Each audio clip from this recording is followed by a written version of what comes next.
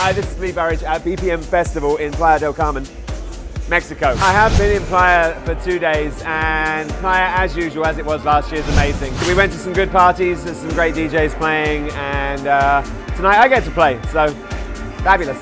I think BPM's special, the location special, the effort, because it's not like a festival within a city where you just get the people from the city coming. It's a location, a destination, so you have to make an effort, but you get the benefit of going to the beach during the day and listening to music, and then you also get the benefit of going out to clubs at night. But I think the fact that it's a destination holiday slash musical experience is the thing that's making it stand apart from some of the other festivals. I did this mix for Resident Advisor about a year and a half ago called All Day I Dream of Her, which I'm going to turn into a label. It's basically very sort of melancholic, beautiful music. You can dance to it, but it's more a sort of like experience of listening. You know, it makes you feel very nice.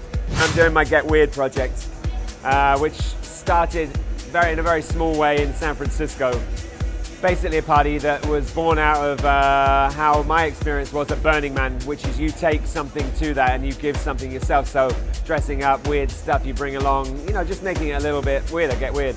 I think I'm doing a new mix CD for Balance, and I got a bunch of music that's coming out, same as every other DJ. So yeah, I'll be releasing records, and this time next year I'll be saying I'm working on my artist album. Come next year if you're not here this year. Goodbye.